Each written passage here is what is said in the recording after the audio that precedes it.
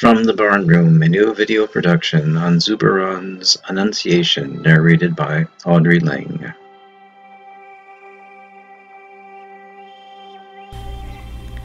The Annunciation by Zuberon depicts the scene of Mary's fiat.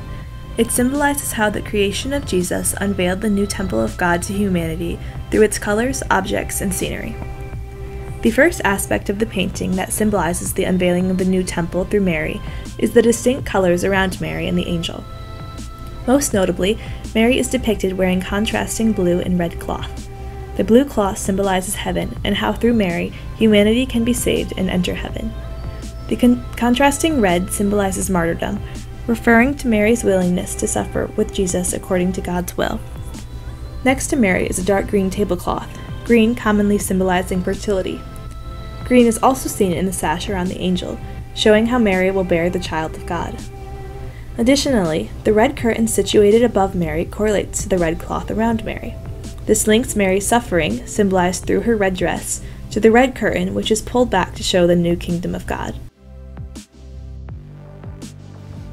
And the veil here, the curtain here, obviously an image of the veil of the temple, and that itself an image of the separation between man and God, the separation caused by sin, death, mortality, all those things which separate one from the fullness of life himself, who is God.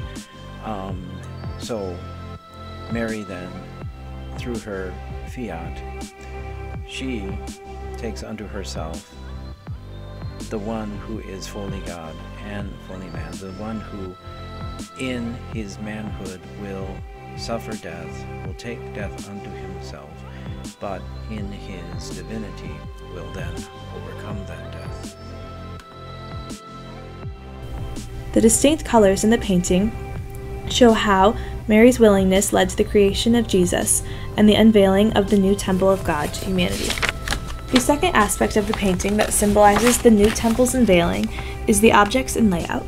In the painting, Mary is placed a step higher than the angel, showing her importance and eminence, as she will bear the Son of God. The daisies in the bottom right corner of the painting signify her purity and abstinence from sin.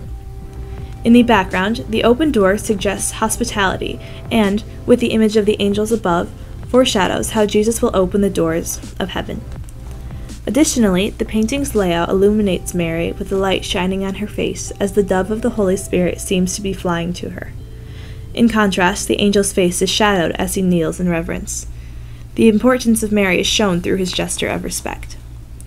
In addition to the light from heaven shining on her face, the layout and objects of the painting point to Mary's significance, and show how, through the creation of Jesus, the new temple of God was unveiled to humanity.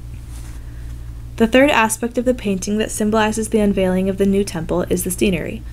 The red curtain in the top right of the painting is pulled back, showing the light of the Holy Spirit and the angels looking upon Mary. This represents the Holy Spirit guiding the angels to her. It is only through Mary's fiat that the cornerstone of the new temple, Jesus, is born into the world.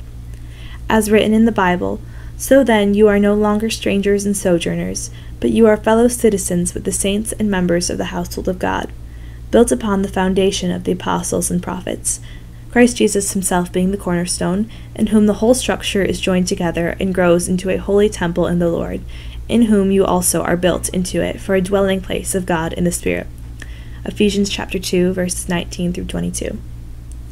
This scenery represents how Mary's willingness to accept God's will allowed Jesus to be born, leading to the curtain between heaven and earth being drawn away and the new temple of God being unveiled to humanity.